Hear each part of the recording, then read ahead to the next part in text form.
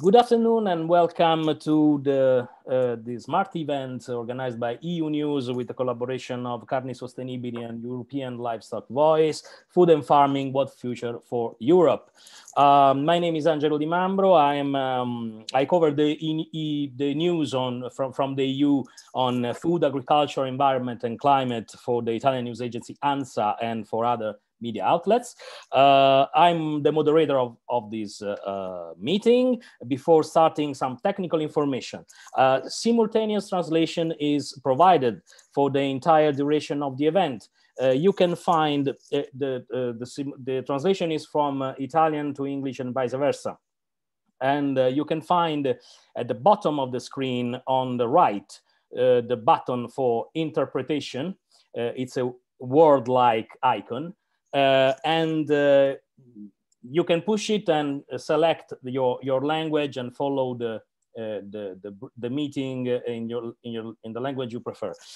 Second, we listen to speakers' view, but we also invite you to submit questions.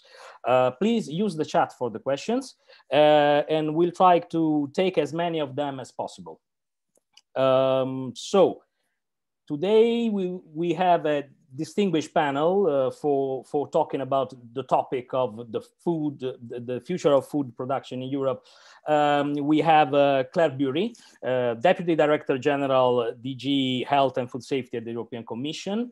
We have Luigi Scordamaglia, he's a president of Assocarni, that is the Italian Meat and Livestock Association, and spokesperson of Carni Sostenibili, the Italian association with the aim of promoting sustainable production and conscious consumption of meat. Then Herbert Dorfman will be joining us. Herbert Dorfman, MEP, coordinator of the EPP group for agriculture, and one of the rapporteurs for the Farm to Fork strategy in the European Parliament. Jytte Gutteland, MEP from the Environment Committee, Group S&D, already rapporteur on the EU climate law that was finalized in principle 2 weeks ago. Pekka Pesonen, Director General of COPA and COGICA, the umbrella organizations of European farmers and agricultural cooperatives. So let's jump into the topic of the day. It is the future of food and farming. In May 2020, the Commission tabled the Farm to Fork strategy. After years of discussions on the need of a system approach to food systems in Europe, the European Commission has delivered. We have an action plan, a proposed action plan on sustainability in food systems. And this is also timely because we know that in July and in September, there will be 2 important meetings of United Nations on food systems. The goal of green transition is not discussed by anybody. It's, I've heard nobody against it. Some sectors, however, are voicing concern on how to reach the green transition. The livestock and meat sector, for instance, is worried about the impacts of this action plan on the future of the sector. So they launched an appeal back in March with a video to raise awareness on their concern and asking to policymakers, invite policymakers to engage on that. Today we will start this process in a sense, in a public way. We'll hear from various speakers about this issue and about the contribution that the livestock sector, the meat sector, and the livestock and meat supply chain can give to the green transition. Before starting, I'm almost over. Before starting, just to say that every speaker will have 5-6 minutes for an introductory remark. Then I will ask a round of questions for each speaker. And finally, we will have a Q&A session. Of course, you are invited to use the chat and I will give you more detailed information when it will be the moment.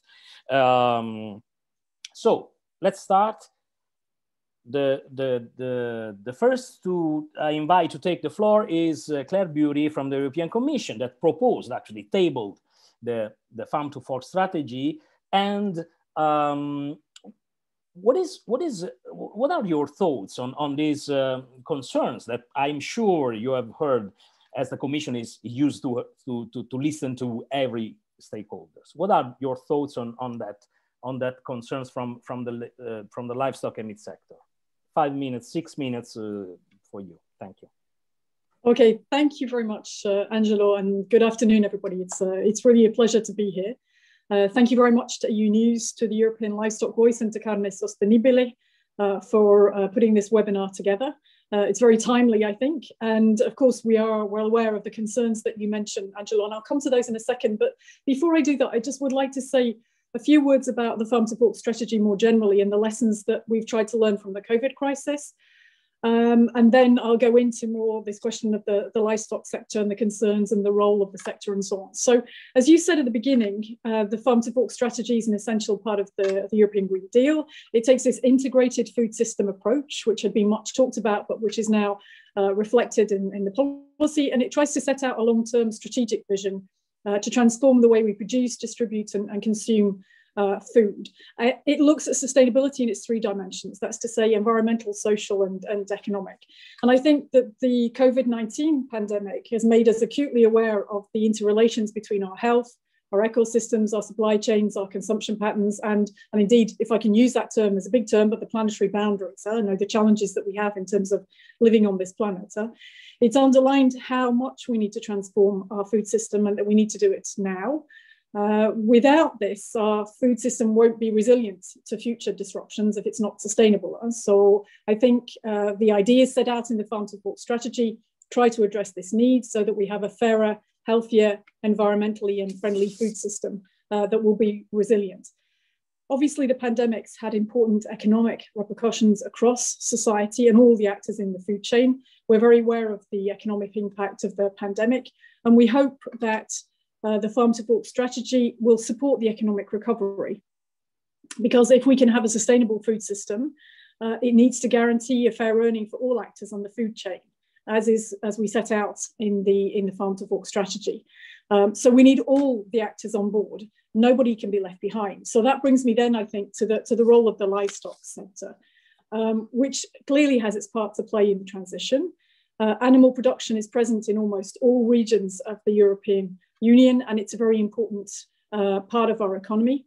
But its social importance, I think, goes beyond employment, because a lot of our landscapes, our cuisines, the way we live our lives are associated very closely with animal production. So the livestock sector is a major contributor to the European economy. I think all those present know the figures probably even better than I do, but in 2017, the value of animal production and animal products in the EU 28 amounted to 170 billion euros, which is 40% of the total agricultural turnover. So this is really a significant, weighty part of the agricultural economy. We're also a net exporter of livestock products in the world market. Therefore, we can't achieve this transition to sustainable food systems without active engagement from this very strong agricultural sector, which I think is why the discussions we're having today are so important. But let's have a look at the impacts of the livestock sector. So we can't deny, I think, that the livestock sector has some negative impacts on the environment. This is due to the consumption of resources and the production of physical flows, such as nutrients and the greenhouse gases that affect biodiversity, human health, and ultimately the functioning of our ecosystems on which the food production depends. But the challenges relating to the livestock sector are not limited, I think, to environmental issues. Because, and this has been brought home to us very clearly with the COVID pandemic, because humans and animals share the same pharmacopoeia, it's important to reduce the use of antimicrobials in livestock to mitigate the risk of antimicrobial resistance. We are very much focused on COVID for the moment, but behind that is this even bigger worry, this even bigger beast and shadow of antimicrobial resistance, which is a real threat to life on the planet. So obviously, we need to work towards better animal health using fewer antibiotics. And we also need, I think, to move towards better animal welfare. This is one of the issues which is being very actively discussed in the European Parliament for the moment, the End the Cage Age petition. We've seen some terrible examples of animal transport that's gone badly wrong in the last few months as well. So really animal welfare is also at the top of the agenda. And obviously there is another question which is around nutritional patterns, where average intakes of energy, sugar, salt and fats and high levels in diets of proteins of animal origin exceed dietary recommendations, causing obesity and non-communicable diseases. So we need to have better balance in diets. But I'll come back to that in a moment, because I know this is a challenging issue for this sector. Right? So moving now to what can be done in terms of livestock sustainability, let's call it that. I think by improving the sustainability of animal production, we want to put and maintain this sector in the middle of our food system. So reducing its negative impacts and optimizing its positive effects through having sustainability of animal production. A lot has been done already. I think I would like to very clearly put on record our thanks to the sector for the work that's already been done. But there are, I think, other gains that can be made through efficiency gains by using low impact inputs and exploiting agricultural systems and synergies. There's more to be done. I hope we can discuss that today. But the farm to fork strategy paves the way for a renewed and rejuvenated agriculture.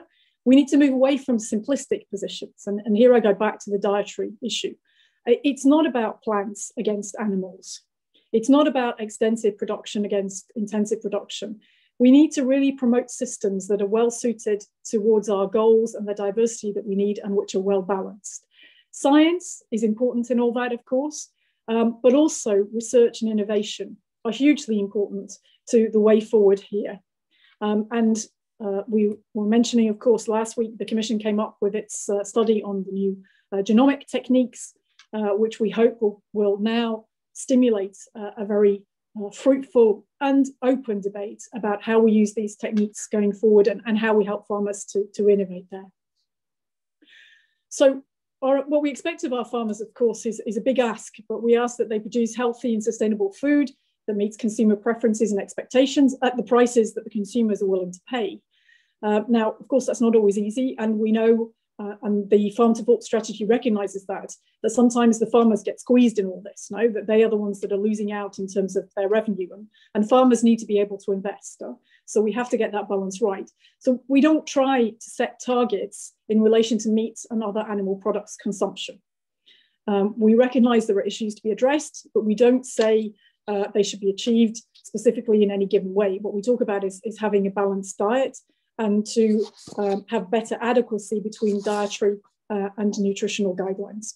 So I'd like to just conclude by saying, I think after COVID, we can't just go back to business as usual. We think that we can now build up at EU level. I think this provides us with an impetus for using the ideas and the central goals of the farm to fork strategy and doing some bold actions, making some difficult political choices. But again, I think we have to do this together. And of course, we have to do it with the livestock sector. There are no sustainable or unsustainable food sectors per se. I think there are some sustainable and unsustainable business practices, but there are no sectors which are unsustainable. So we have to work to make all of them sustainable. Livestock is an essential part of our EU agriculture. It's an essential part of our EU food system. And it's part of the solution. I think it is not the problem, it is part of the solution.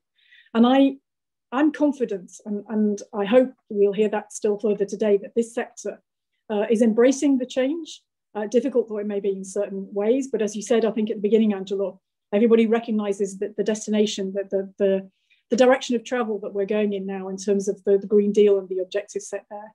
So I would invite this sector to come on board, to help us by responding to all the consultations that we do, and there being an active part of the various proposals that we now have as part of the farm to fork strategy. So I'm looking forward to a constructive discussion, and I hope this is going to be a step forward in the work that we'll do together to realise the Green Deal and the farm to fork strategy. Thank you. Thank you. Thanks, Claire Bury, for this comprehensive overview of the farm to fork strategy and of thanks for the reply to some of the concerns that the livestock sector has raised in recent times. Now, I will give the floor to Luigi Scordamaglia, the president of Assocarni, that is the Italian Meat Sector Association, and spokesperson of Carni Sostenibili. What's the message for the EU institutions today from the meat sector and livestock sector? Grazie a tutti, grazie Angelo. Devo dire, sono molto grato anche a Claire, rappresentante della Commissione, per la posizione di grande equilibrio che ha voluto esprimere. Noi partiamo da un punto in comune: la Farm to Fork è un'opportunità unica per la filiera agroalimentare europea, irripetibile.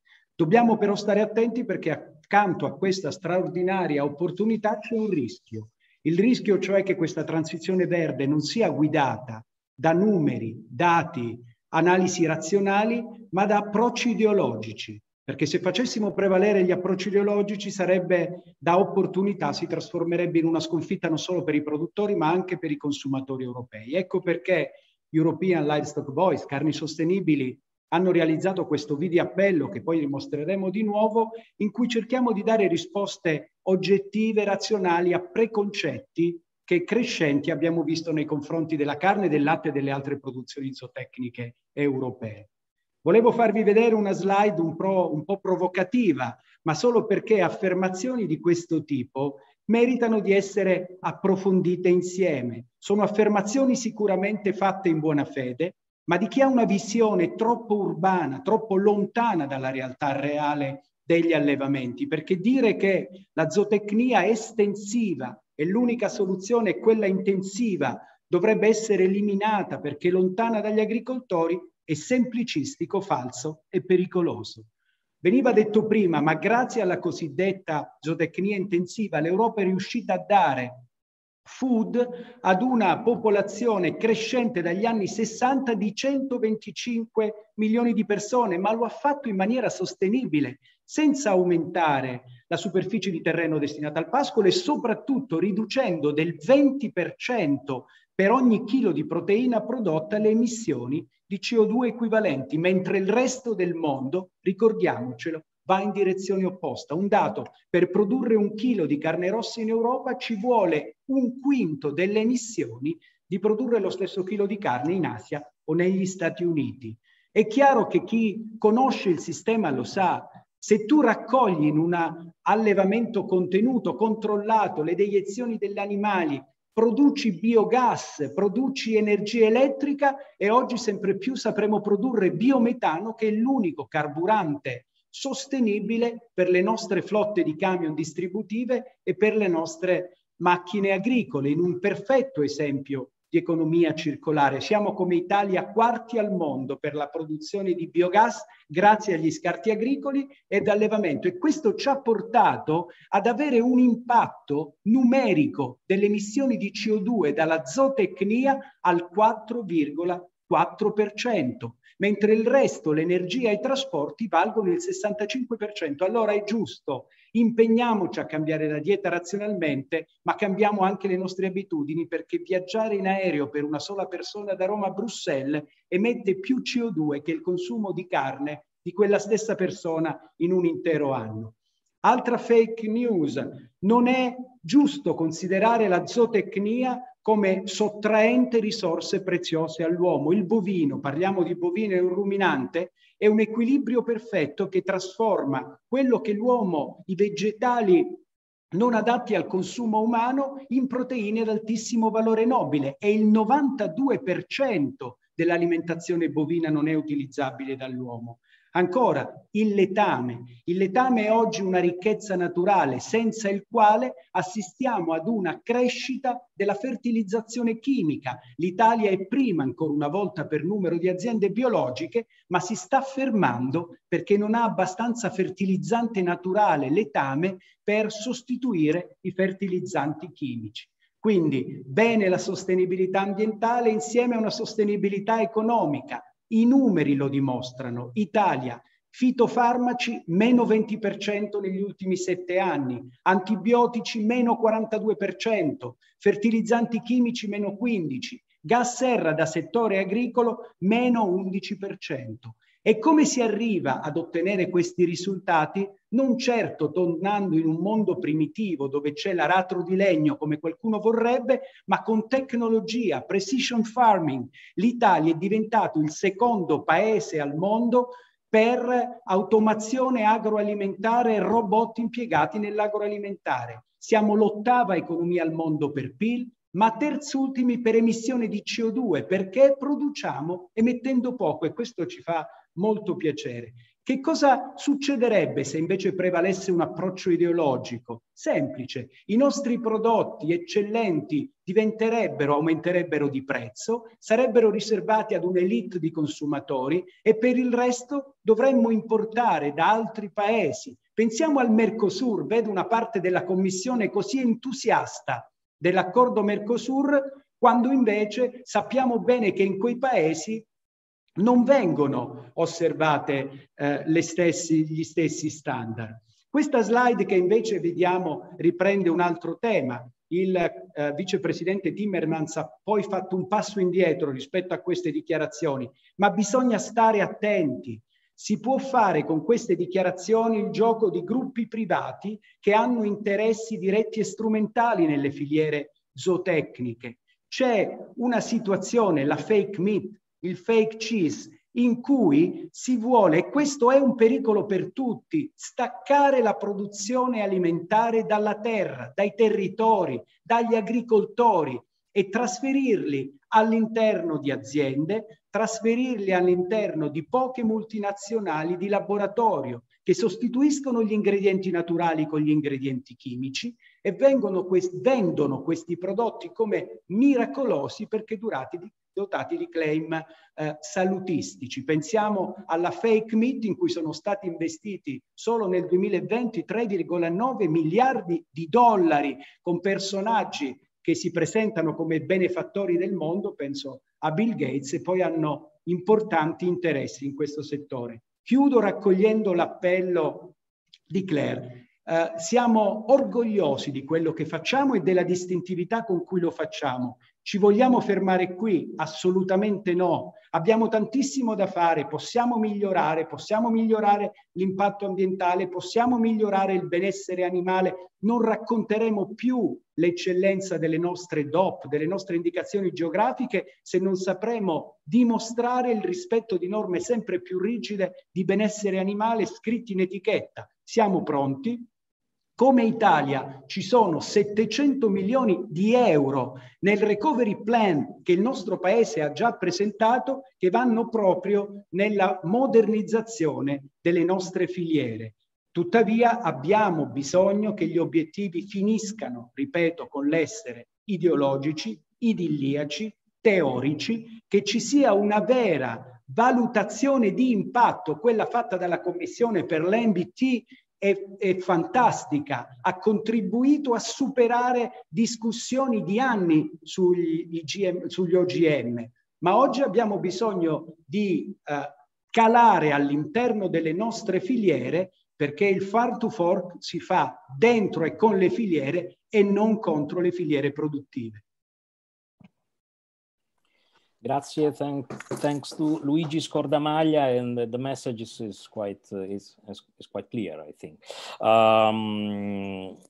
Now the floor goes to Herbert Dorfmann. Herbert Dorfmann is coordinator of the European People's Party for Agriculture and one of the rapporteurs for the farm to fork strategy at the European Parliament. Mr. Dorfmann. Thank you very much, Angelo. Yes, thank you. And how is the Parliament response? Let's say the Parliament position advancing on and what do you think about the topic of today, the concerns of livestock sector on the farm to fork strategy? Right. Good afternoon, and thank you for the possibility to take the floor in this important panel. What are we doing in the Parliament? We are working and we try to have a proposal ready to vote on it for the first days of June. So we have fundamentally 1 month to go, and we are working intensively, me together with my colleague Anja Hasekamp, who is taking care about, who is the rapporteur in the Environment Committee. I'm the rapporteur in the Agriculture Committee, but the works are going on quite well. What do I think about the topic of today? Well, first of all, let me say 2 words about the strategy itself. I think the idea or the proposal of the Commission, as Claire said before, to have a higher value food chain is fundamentally a positive approach. A positive approach for the consumer, but also for all the actors, because I think if there is a higher value in a production chain, this is also in the interest of all the actors, beginning from the farmers to the processors to who takes care of distribution and of the consumer at the end, who is asking for a higher quality for the product. But it's clear that we have needs in terms of sustainability. We have to think about it, needs in terms of biodiversity. We have needs coming from our climate obligations. And we have, and this is a positive thing, I think we have more and more consumer behavior which goes in the right direction, which is asking for higher value food. But said this, I think we need to keep in mind 2 or 3 things. First of all, we need to do all this keeping in mind the impacts our action will have. And therefore, also in the report I'm doing, I'm asking for a proper impact assessment, impact on the sustainability. As Claire said before, there's not only a sustainability in ecological terms, there's also a sustainability in economical terms and in social terms. But we have also responsibility to feed the people, our citizens in the European Union, and we have food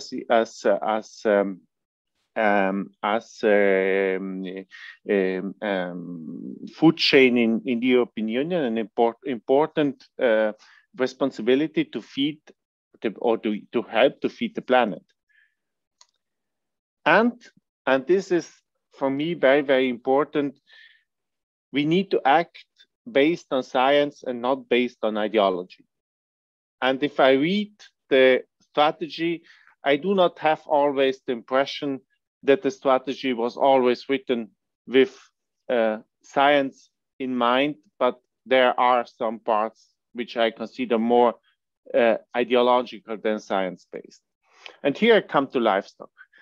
I think it is, as Claire said before, and clearly also the Presidente diceva, it is a consumer choice in Europe if he wants or she wants to eat meat or not. We know that too much meat can have a negative influence on health, but it is fundamentally up to the consumer to decide if he wants or she wants to eat meat or not. Said this, I share the idea of the Commission that we have some problems. And also the President, Scordamaglio, first remembered this. We have to think about our feed system in the livestock sector. Today, we import 95% of the soya and 80% of the proteins from outside the European Union. And we have to reflect about this.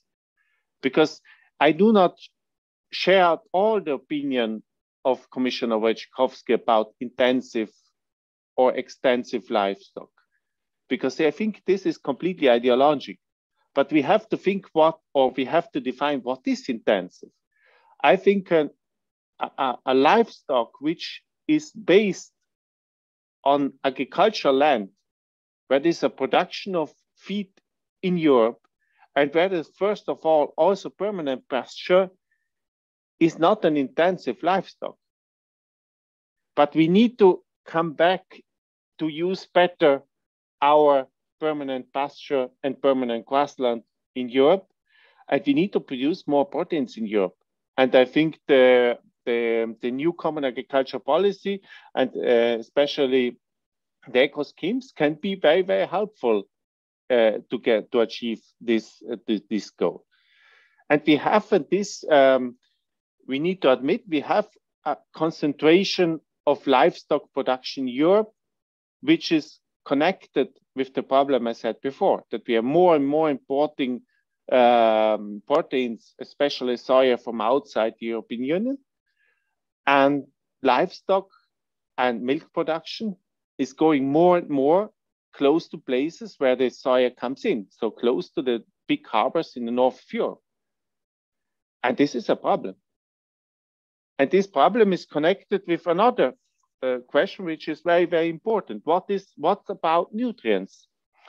I think if we want to achieve the idea of the farm to fork strategy to use less fertilizers, we need more nutrients coming from livestock.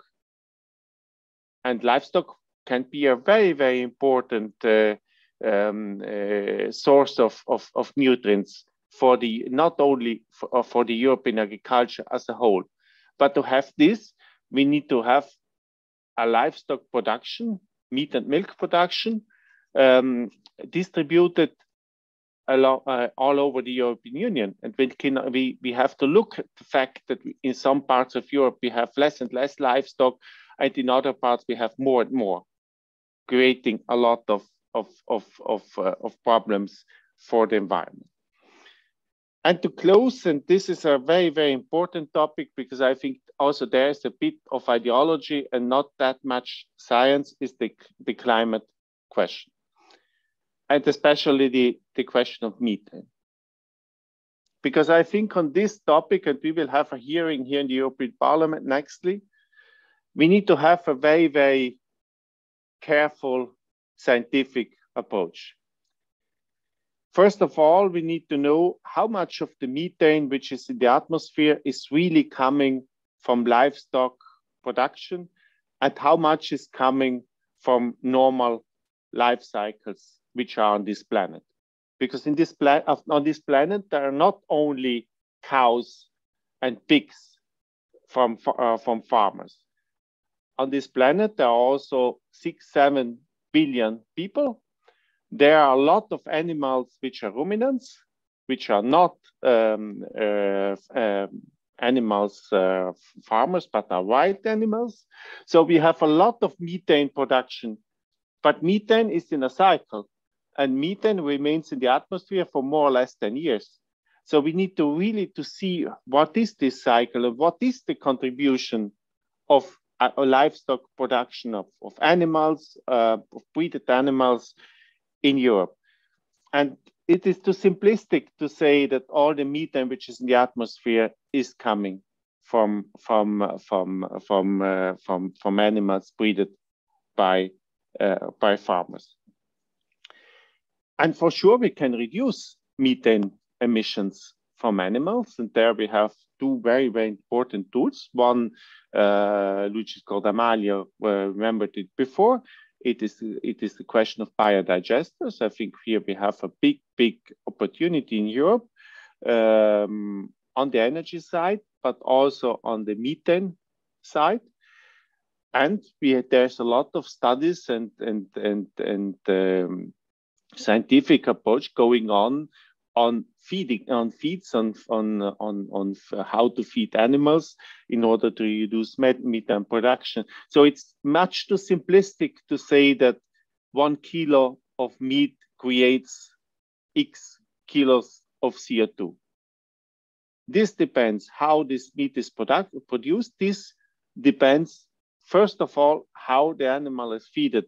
And let me conclude with one remark, which I consider very important. We have in this European Union millions of hectares of permanent grassland and permanent pastures.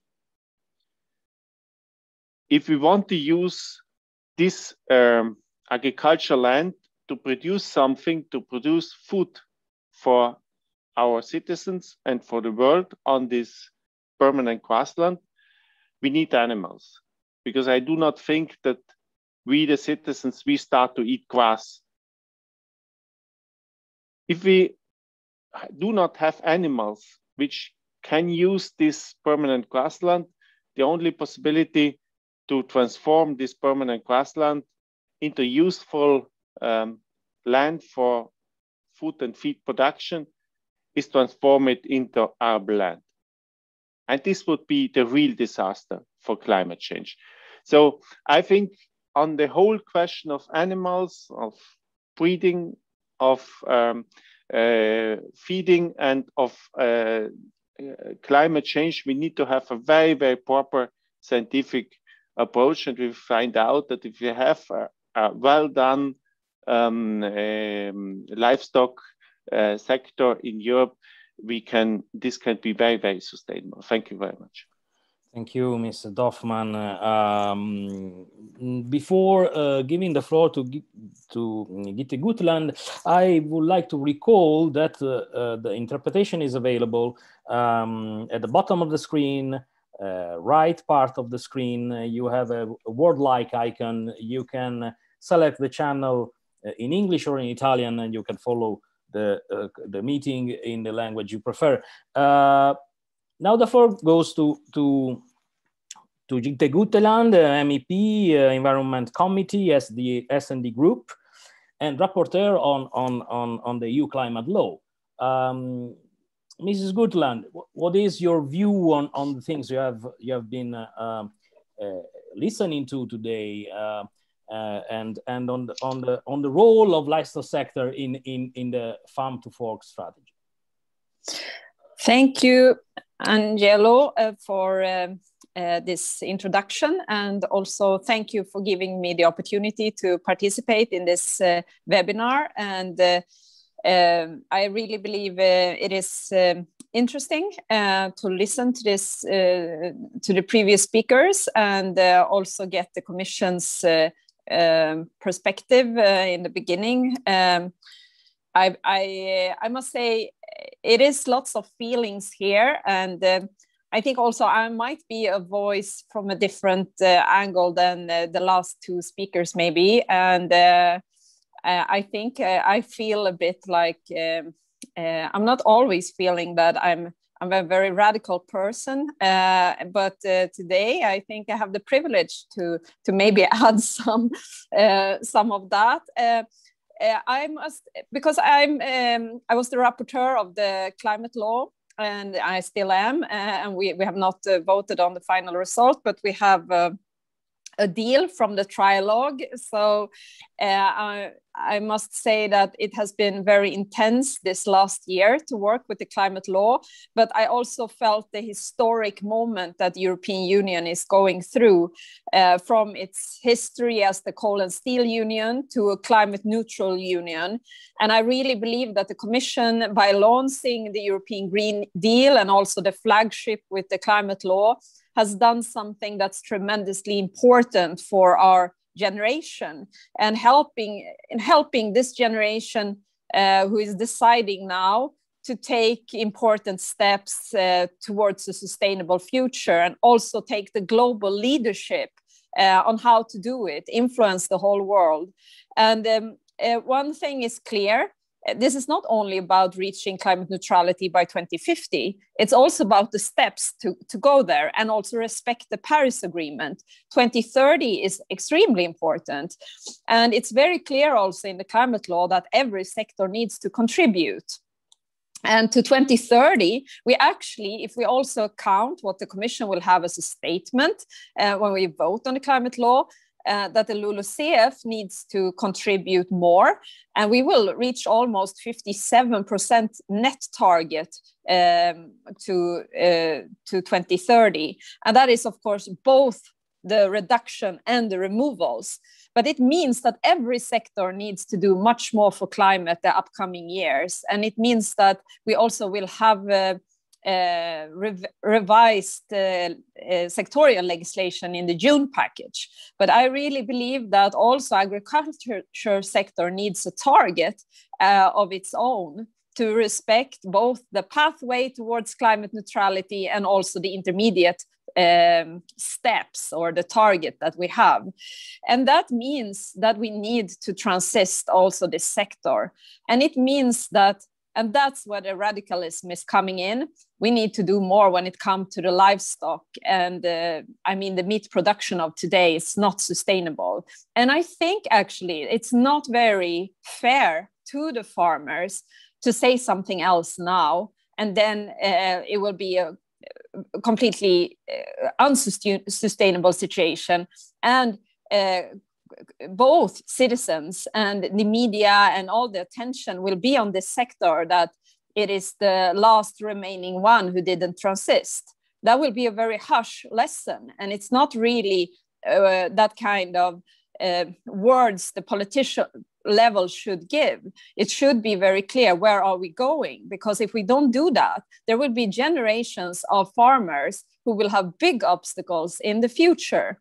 And let's not forget that already today, farmers suffers from the extreme weathers, from the difference that the climate is already, the impact that the climate is already having on our Earth and our planet. And I mean, I come from a northern country, but I see what's happening with forest fires that we have never seen before in modern time. And this is due to the fact that we have much warmer climate also in the northern countries.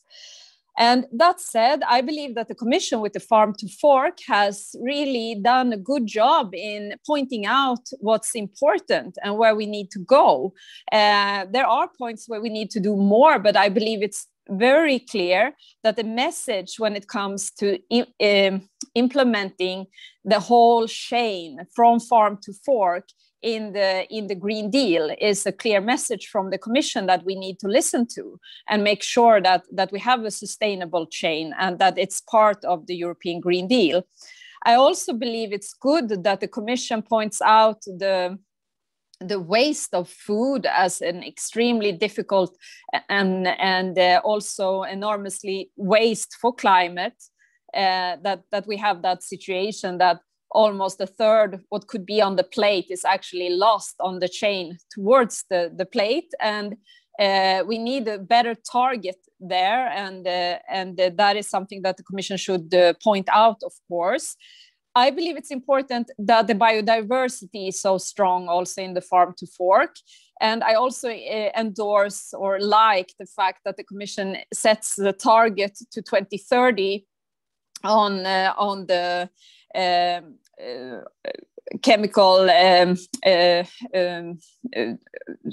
target when it comes to minus 50% to 2030 on the pesticides. I think this is good, but I also worked with the Sustainable Use Directive, and I know it's extremely difficult to get this in place. So I think what needs to be talked about is on how to do it, actually. So it's not a piece of paper, that it's actually done in the member state, and that we help farmers to really accomplish this. And I think there are many ways we could improve the implementations, but today that is not the case many times. The first alternative is to use chemicals that is not sustainable. I mean, we need to find other ways here. Then I would like to say that I also think that I'm happy that the Commission mentioned animal welfare. That goes hand in hand with a new model, I think, for the CAP that is more sustainable, with less meat production, of course, but also a better awareness of, if we keep animals so tight together, we will have problem with the antimicrobial resistance that is there. So AMR is really important for Europe and for us as human beings. And I like that the Commission addressed this, and I think we can do more the upcoming year to help human health, to help the animals, of course, to better conditions, and also make sure that this is part of the more sustainable future. And last but not least, to the farmers and also everyone who works in the food chain, you are the heroes, of course, of our daily lives, part of why we live. Food is the source of life. And it is, of course, for that reason, so extremely important that we have a sustainable future and that you can live of what will finally end up on the consumer's plate. And I think that will best be done actually by having a new direction for Europe, where it will not be cheaper and cheaper to buy meat, is one example. That will not help farmers to survive. We need to have better incentives that will make sure that we cannot have that development that has been going on for years now. So I believe we need incentives to help farmers be sustainable and continue important work that's been done by generations. But I never want a farmer to think that they are part of the problem. They are part of the solution. Thank you. Thank you to Guteland. I give the floor now to Pekka Pesonen, that represents also the farmers and agricultural cooperatives organizations in Brussels, the Copa in Cogica. Pekka Pesonen. So farmers are part of the solution, but something has to be done. Something has to change. This is, if I may sum the meeting up so far, this is the things that are emerging. Pekka. Thank you very much, Angelo, and thank you very much for the kind invitation. It's really a pleasure to be here, and after listening to the distinguished speakers, I would be very much interested also to make my contribution. As you mentioned, I represent Copa and Cogeca, and we in return represent farmers and the agricultural cooperatives from all sectors, different production methods, ranging from let's say plant side, arable side, all the way to livestock and some special sectors, all production conditions, small, big, family cooperative farms. And we are there to deliver food security and everything that goes with it, and in particular in line with the consumer expectations. And this is actually the big trend that we would expect that even more so would strengthen itself. I would like to point out that most farms have developed their production and the sectors over the generations. There are very few farms that have maintained the same sector or same production method, and therefore I find it safe to say that as a farmer is a farmer is a farmer. But the common denominator across the generation is how to make it work socially and economically sustainable, and now also environmentally sustainable. I come from long-line Finnish farmers in my native Finland, and I can tell you that it is my privilege and my responsibility to make sure that the farm that my previous generations in my family has farmed will be left in a better condition to my kids. I hope that some of them will continue farming, but then we'll see what choices they make to their lives. In EU agriculture, including livestock, we've been very successful in producing high-quality, nutritious, affordable, safe, and sustainable food. In fact, we have managed to decouple some environmental impacts from production. Our greenhouse gas emissions have declined while our output has increased, in particular in livestock production. But the next step would require more attention, more investment, more technology, and importantly, more innovative thinking. And from the economic point of view, farmers are all too often price takers. Given the price pressures, in fact, declining farm gate prices in real terms, the only way forward is to improve productivity, cut costs per unit produced. Until now, these gains have almost exclusively been challenged to the benefits of the consumer. Contrary to some claims, our food has never been so safe, high quality, and affordable as it is now. But we talk about future, how to do better. And this is why we welcome this initiative and this event that has been organized. The Commission has set up some very ambitious targets in its European Green Deal, and in particular in its farm to fork strategy. We in ecologica would be very supportive to the general principles of enhancing sustainability, but we have repeatedly asked the how part, how to do it. Things are developing also internationally. The while European Union is considering its own approach, for instance, the UN is planning for a food systems summit in September this year, to which we will contribute from ecologica and together with our colleagues across the world. But the Commission is not very committed to the means of making these ambitious objectives a reality for farmers. Redistributing the declining direct support is not an answer.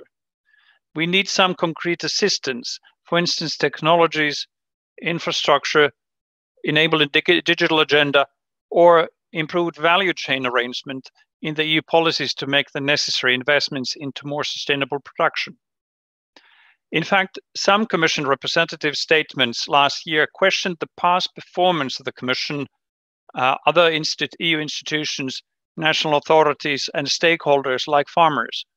We have developed our food systems, and the future will be built on them, not on some imaginary ideological approach. And this is particularly a concern on food safety. We have done a lot, we cannot throw it out of the window. While targets are set, the political statements ignore the farm-level reality in organizing production in natural, sometimes unpredictable environment. Pest or disease won't simply disappear. And especially in the livestock sector, we quite often forget that when the animals get sick, they need to be treated. In fact, it is an obligation that we need to take care of them. We need more sustainable alternatives in a very concrete way. A political ambition do not recognize this reality. And this is the reason for us to be so vocal in the means to achieve the ambitious targets. But on the more positive note, I have to give credit to the Commission on the recent new genomics techniques report. It sets the scene in a fairly balanced manner, and we hope that this would be listened to by the other institutions and other stakeholders. European agriculture and its livestock sectors are very much committed to a more sustainable future for us all. In planning for that, we must recognize the huge economic importance that agriculture and livestock create at farm level through added value and employment opportunities, but also across the whole food value chain, not only on the farms. The deep interwoven structures and interdependencies between the main sectors, plant and animal side of production, must be taken into account. And this is the reason for us to call for an impact assessment that could and should have been conducted according to the original plan of the Commission services last year. Cutting livestock production in the EU does not lead to world peace. It would seriously disrupt the fine-tuned value chains with our agri-food sector. And we're also very much connected with the rest of the world in our economy, including agriculture. Disrupting that in agriculture will lead to international consequences that call for science-based decision-making in our EU bubble. And this is a weak point for European Union politically. I would point out that well above 80% of our total protein feed intake comes from the borders, within the borders of the Union. We often forget our own arable sectors, such as cereals and in particular grasses, rough feed for ruminants. All too often, we talk about the concentrated raw protein-rich fraction that we have to import for agronomic reasons. We are simply not competitive enough to produce soy-equivalent proteins for feed purposes in the EU. But this needs to be addressed too, and this we challenge our other stakeholders and EU institutions. Can we do something about this? Over the decades, the EU agriculture sector has proven to be dynamic in its response to the society's expectations. The recent COVID-19 pandemic has also demonstrated our resilience in providing food security to hundreds of millions of EU citizens. What we need from the EU is the enabling policies for EU agriculture to make the necessary modifications to maintain our European decentralized model of agriculture, a model that would sustain world-known culinary heritage, contribute to wider economy in rural areas, support circularity, and respond to the future expectations of consumers. Thank you very much for your attention. And thanks to Pekka Pesonen, I've been informed that Herbert Dorfman MEP and Gitte Gutteland MEP have to leave at 4. So 2 quick questions for you. Mr. Dorfman, you talked about the need to review the relationship between climate and meat production, actually. What do you think, what do you mean exactly? Is this something, are you proposing a EU study or a dialogue with the UN experts? What do you have in mind to rewrite this balance, as you say? No, I think we are very often simply too simplistic. And with this, I recognize that we have production patterns in Europe today, which are indeed, or where indeed we produce a lot of climate gases, so a lot of CO2 and a lot of methane. But on the other side, we need to really look how we produce, how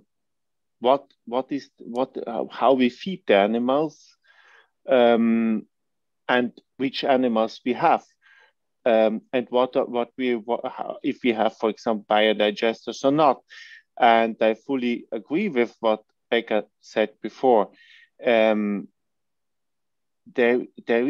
can be a sustainable livestock production in Europe. And I think one of the organizers of this evening, of this event, Asu Karni, has a program on this, and we need to look at this, and we need to find out how we can improve, because I think we have to acknowledge that on many things we can improve. But this simplistic idea to say a lot of meat is a lot of climate change is simply too simple. Things are much more complicated. Nature is a complicated thing, and we need to have a proper scientific and not ideological look at it. Thanks, thanks to Herbert Dorfman and to Gitte Gutteland. Rural areas are fragile areas by a social point of view, and every transition comes at a cost. How to ensure that this transition, the green transition, is something that benefits the rural areas and don't jeopardize their development? First of all, I truly believe that we need to have a very strong farming sector in our member states in the European Union. And I believe that will be for the future also more sustainable to have locally produced food, since today many times we transport food and we don't count the price for the climate of those transports. So I really believe that it will be extremely important also for the future to secure opportunities for the countryside in our member states, and also for the farmers to live on their land and be able to contribute also to the food chain. But that said, there are many studies that showing what meat means for the greenhouse gas emissions that we see today. And I really believe that it is not easy, but we need to both have better techniques, better production methods, but we also need to eat less meat and actually pay for the meat that we would like to eat. And I don't think that should be controversial anymore. It should be a very strong signal, both to the consumers, but also for incentives, economic incentives for those who transit their production model to better benefit the environment and health, they should not be sacrificed. They should actually improve also their economic benefit from that. So I really believe the CAP reform is really important to help farmers to do that transition. But it should, no one is saying it's easy, but the situation we have today, and I can conclude by saying there was a farmer telling me some year ago that I have, my father, he had 70 pigs, I have 700, and my younger neighbor, the next generation, he has 3,000. And we are just working to survive and make our family survive from the work we do. But is it really sustainable to have that development, that you need that to be able to support your family? It's something completely wrong with that system. And with these happy words, normally I'm more happy, but I said some happy things in my first intervention. So I need to go now, but it was a privilege to listen. Thank you. Thank you, Jutta Gutland, MEP, for having taken part in this event. Now, if no, Mr. Dorfman is no longer there. Question to Mr. Scordamaglia. You mentioned the fact that there is a need of numbers, of data, of an impact assessment, and you were not the only one, actually. Also Herbert Dorfman mentioned that. So a question for an entrepreneur, for a food producer, why is so important to have an impact assessment? Because this has been one of the recurrent issues in the Farm to Fork debate. There are targets, but we have no impact assessment. Why is it so important to have an impact assessment from your point of view, from the point of view of one that is producing food? Yes, thank you very much. Let me mention some data that Claire Berry already mentioned at the beginning. In 2017, the value of livestock production in Europe was 170 billion euro, 40% of all agricultural activity, but more important, 4 million people directly employed. And if we consider also the indirect employment, the livestock sector in total employed in Europe, nearly 30 million people. So do you think it's possible to ask for a revolution in this sector without a serious social economic impact assessment? I don't think so. I think that is unacceptable that the only economic study that we have today on the effect of the Farm to Fork strategy on the European agri-food chain was made by USDA. USDA, just to understand the benefit that would derive to the American farmers. So impact assessment must be a priority. Second, I take the occasion to answer some other observations. Pekka already underlined the importance of how food security became central after the pandemic.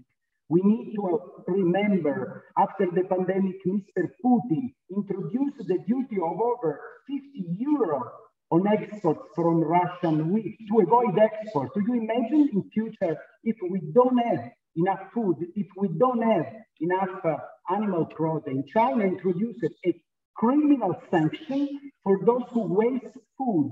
So we need an evaluation of social, economic, and strategic impact. Just to mention on the meat consumption, for sure, we don't want to sell cheap, very cheap or cheaper beef in too much quantity. We want to sell right quantity and right quality.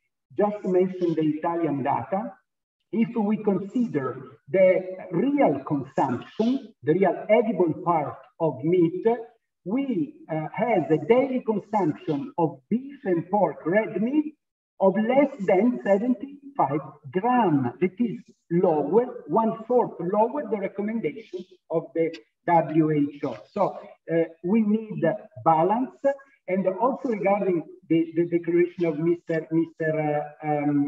Dorfman. I absolutely agree that we should be, as soon as possible, less dependent for animal feed from other countries. But not only in this case, we need to be coherent.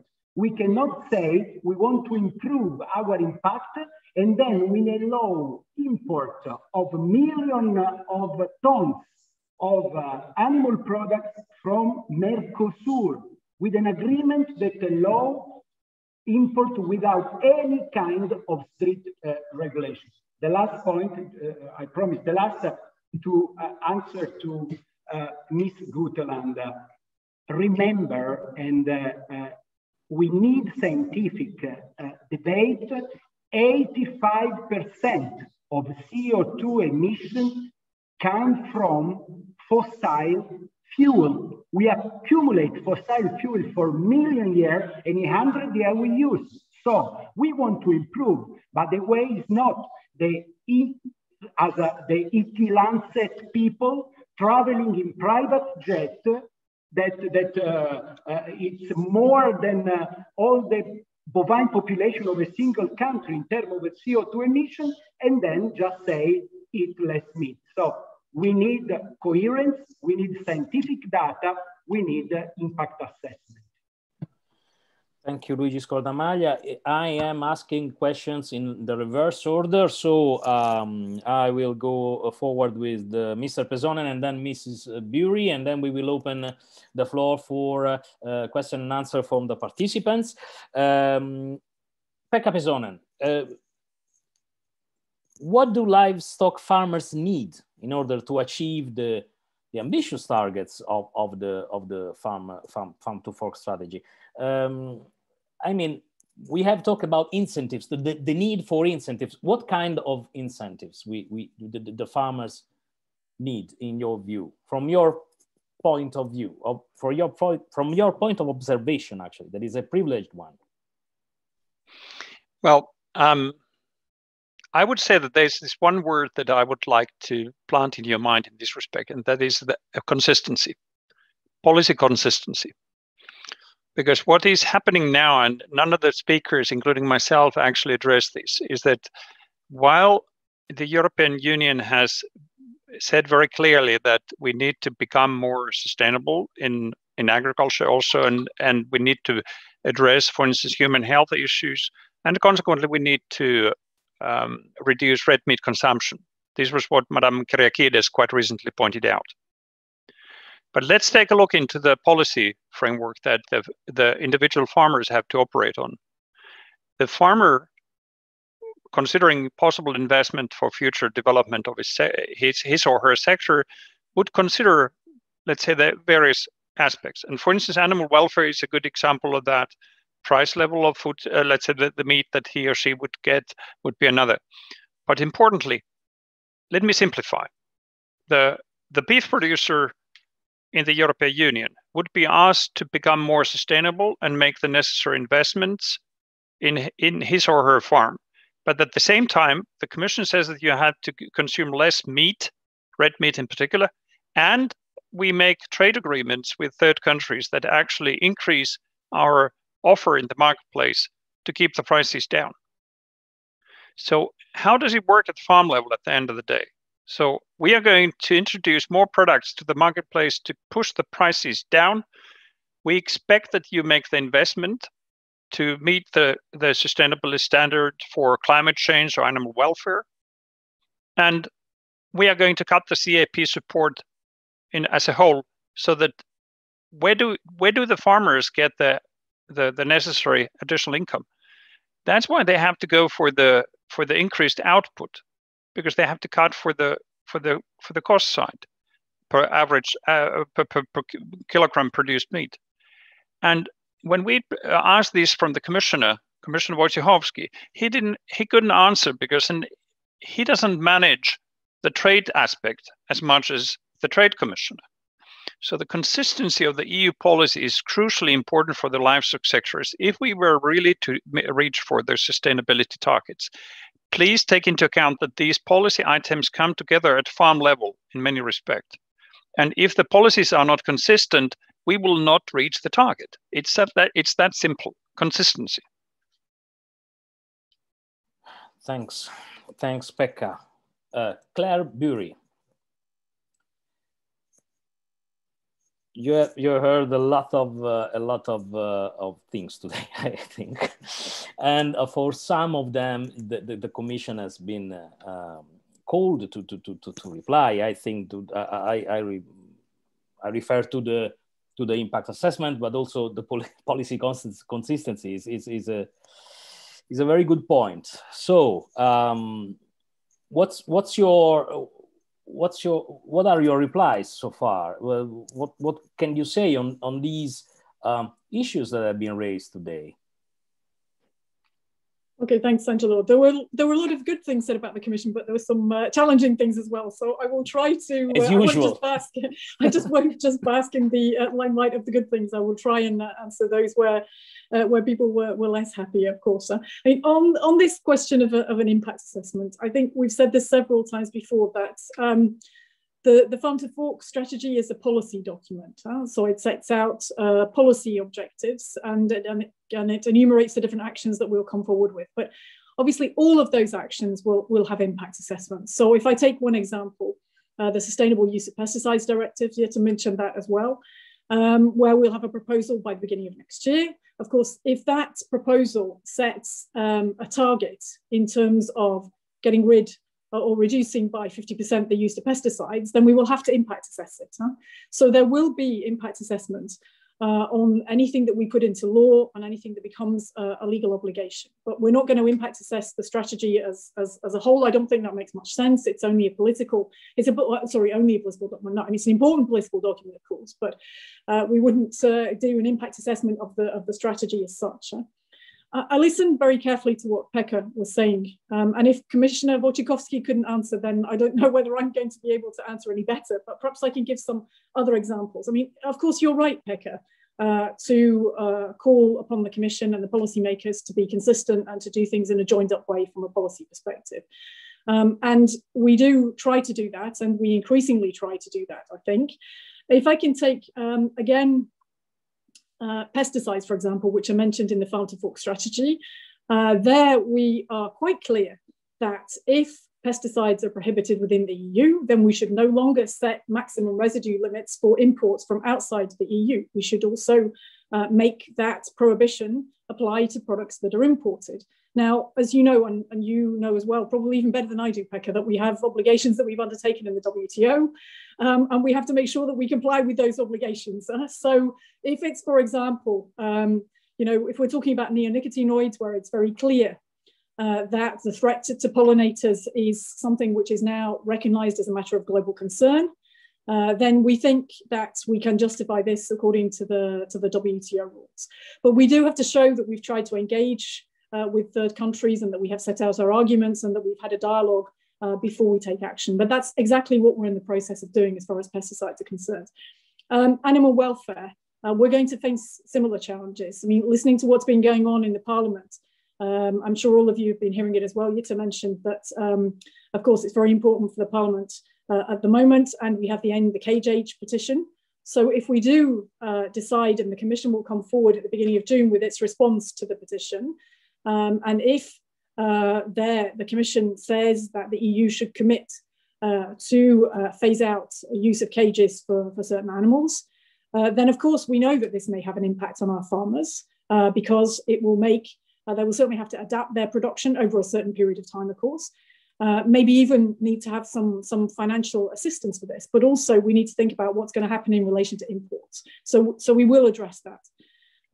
So Pekka, we're not perfect. But I hope that in some areas we're trying to get more joined up. One thing I wanted to mention, Angela, if I may, just briefly, is this question of research and innovation, because I think, Pekka, you mentioned that too. A number of speakers have said how important it is for farmers to be able to innovate and to be able to make the most of the digital transformation. So we fully agree with that. And there are, I mean, this is the way I think that we can help farmers to square the circle by making sure that they are able to innovate and by giving them access to innovation.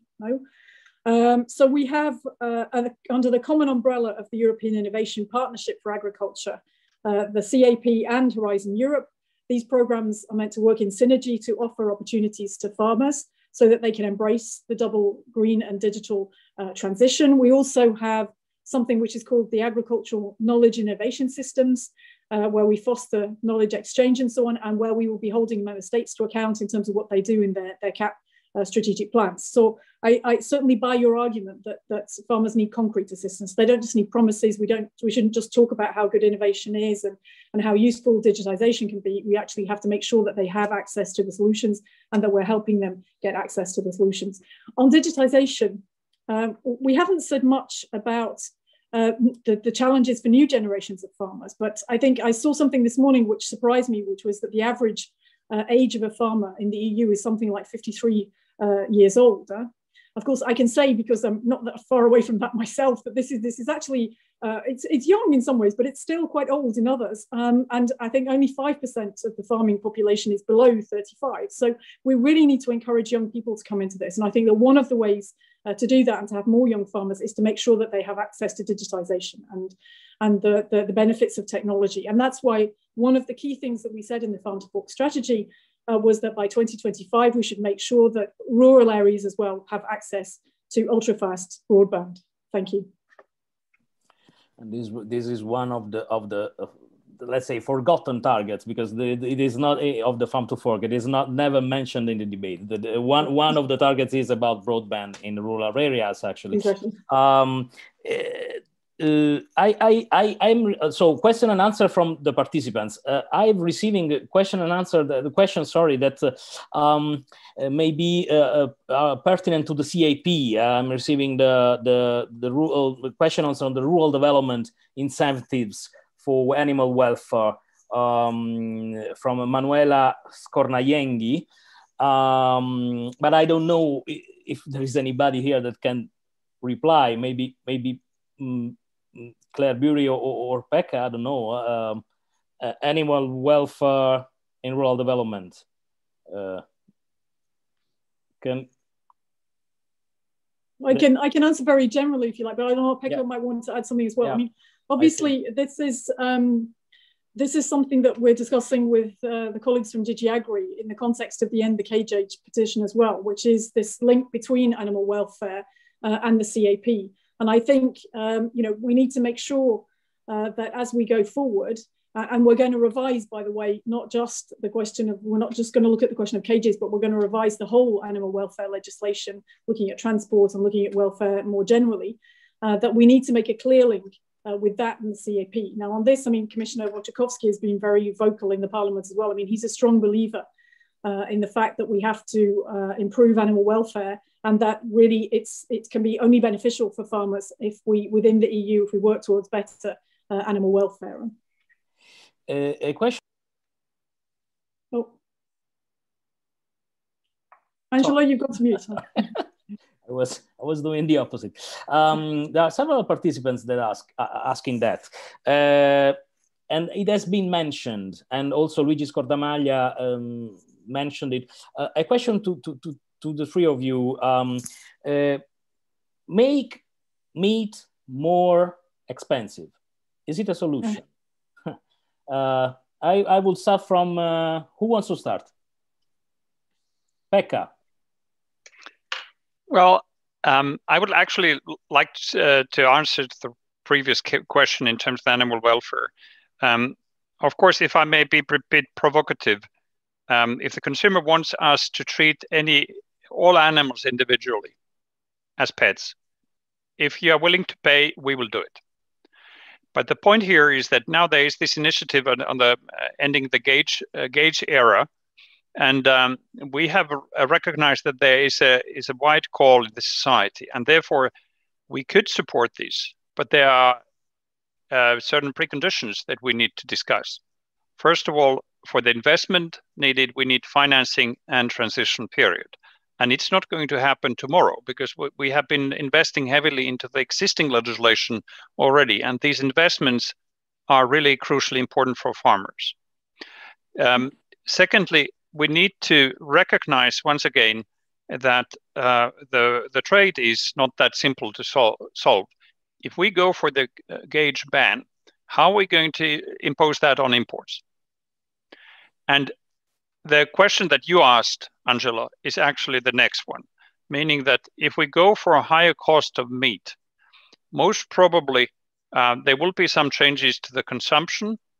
Perhaps some consumption will reduce.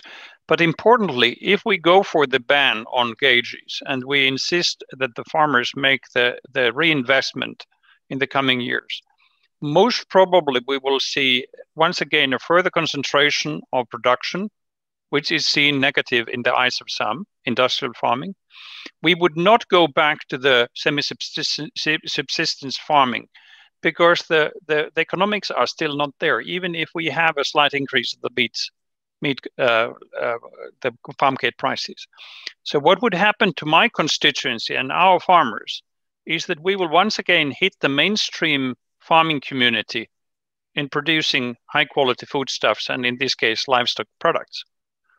And there will be consequences. And so therefore we can say that, okay, if this is what the Commission, this is what the society wants, secure sufficient transition, financing and consistency with the international trade in particular, we can talk about it. But there will be changes to the production and market to the extent that most probably some of the consumers would not like. And this needs to be recognized. And it will be a severe blow to my membership and my members, farmers that are in the mainstream production facilities, especially in laying hens and pig meat. It will be further concentration. Is this what we want? Thanks, Pekka. Luigi Scordamaglia, from the point of view of an entrepreneur of the sector, yes. Is the price of meat something that can turn the page on sustainability? Or yeah, it's not an easy question because for sure the price should be the right price to pay for the higher standard that the farmer in Europe has to follow to produce beef. So when people complain, because in the CAP there are subsidies for the livestock, they don't understand that farmers in Europe has to follow higher and higher standard, and the consumer can pay part of it, but not 100%, because otherwise, if you increase the price of beef at very high price, only a sort of elite of small group of consumer can afford it. And then you have to import from other continents that don't follow the same rules. So it's important to increase and to have the right price, because today farmers are not paid enough. The price of beef, of a carcass kilo, if you compare, is the same of 35, 40 years ago. And this is not possible, so we need to increase. And today there is too much margin from the distribution chain. So it's a question of balance, it's a question of right price, it's a question of subsidy. Regarding the animal welfare subsidies, for sure, there are in the second pillar. There are, as I mentioned before, in the recovery plan, we put a lot to modernize also for animal welfare, but the strongest request is from consumer. If you are not able to follow their needs in terms of animal welfare, you are out of the market. Claire Bury, as we see, as always, easy questions that seems easy are complex, require complex answers. So, meat price.